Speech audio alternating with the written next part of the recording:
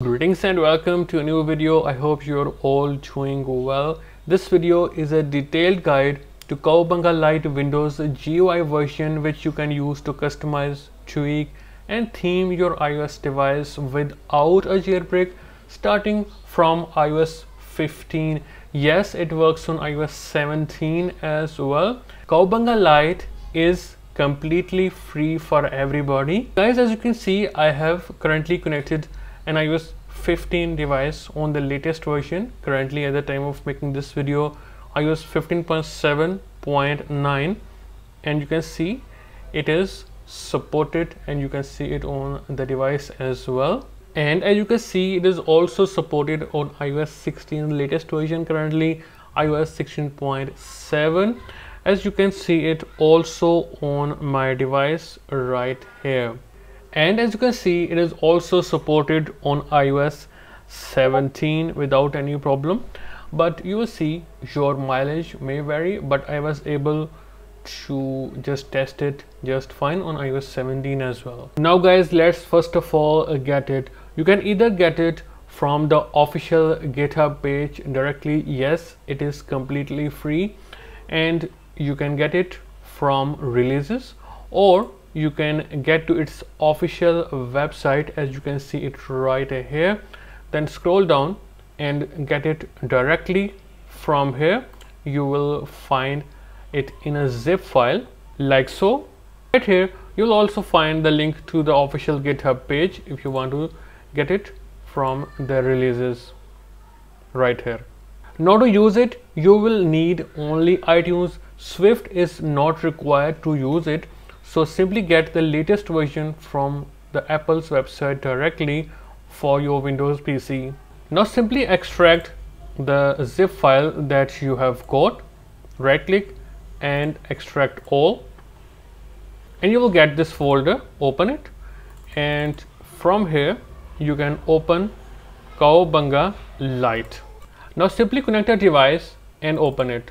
Now for this test, I have connected an iOS 16 device on the latest version, currently iOS 16.7. Here you'll find Explore, where you'll find the themes that you may download easily from here.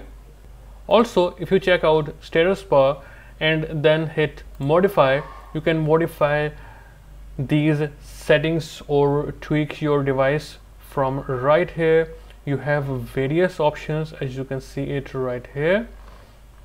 Simply hit modify, then change them, and then we will apply. I will show you that in a second. You have the control center, which you can modify. You have springboard options, which you can hit modify, and then you can also change the UI animation speed from here, from fast to slow. You have various settings that you can change from here. You have internal options, which you can hit modify and change them from here. And in setup options, you can hit modify and you can disable OTA updates from here or enable supervision by simply selecting it. Now guys, let's first of all change some settings and tweak the device before I will show you how to theme it. For example, if I go to setup options and I want to enable supervision and disable OTA updates, I will select modify and then select these options. In springboard option, I would like to slow the animation speed. Once done, you can simply go to apply and apply changes. You will see restoring backup, and after that your device will automatically restart. Hit open. Guys, after the process, you will see restore completed when your device reboots, and you will get into the home screen right away. Now here you can see my device, the settings are properly applied, and you can also see that this iPhone is supervised and managed because we enabled supervise more. Also you can see the animations are now slow, so the UI animation change worked very well without any issues. We also enabled to disable OTA updates, so let's check it out also. So you will see this error, unable to check for update. So we successfully disabled the OTA update. Now to revert the changes, you can simply head to the options that you modified and uncheck modify and uncheck all the options. The skip setup is recommended because after the backup is restored, it will help you get into the device easily. And then you will simply apply, and after the device boots up, you can see that the changes are now reverted. My device is no longer supervised and the OTA works just well. So I'm on the latest version. As you can see, we don't see the error. Now guys, to theme your device, you can simply head to Explore and then download one of the themes from here. These are completely free.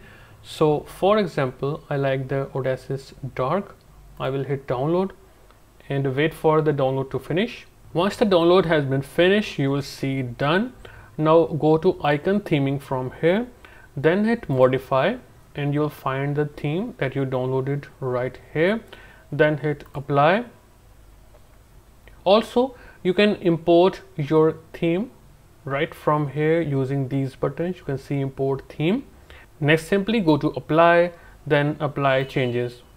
Now after a reboot, you can see our theme is applied. You will have to remove the unthemed icons from your home screen manually, and you will be left with the icons which are themed. You can move them to a folder. Alright guys, after moving all the unthemed icons to a folder, I am left with only the themed icons, and they open your apps properly without any problem. And you can see it all worked without a jailbreak, and it works on all devices. And if you want to remove a theme from Cowabunga Lite, you can simply head to icon theming and remove it from here without any problem.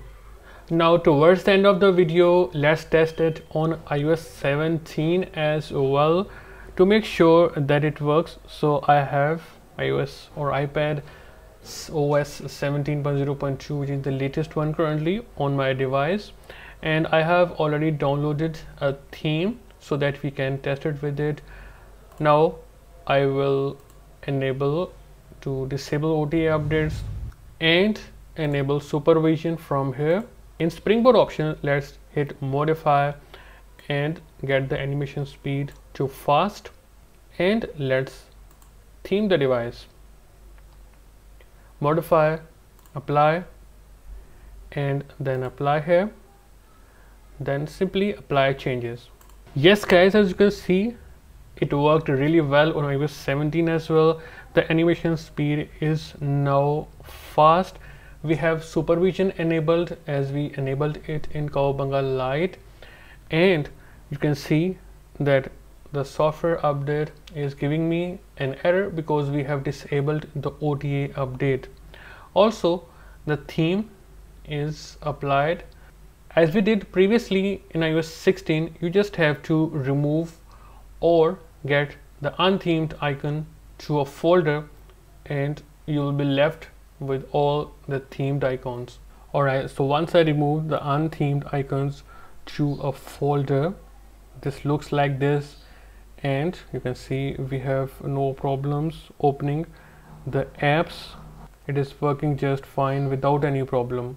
That's all for this video guys. If you still have questions, please ask in the comment section and I will reply you as fast as possible. I will see you in a new video. Goodbye and take care of yourself.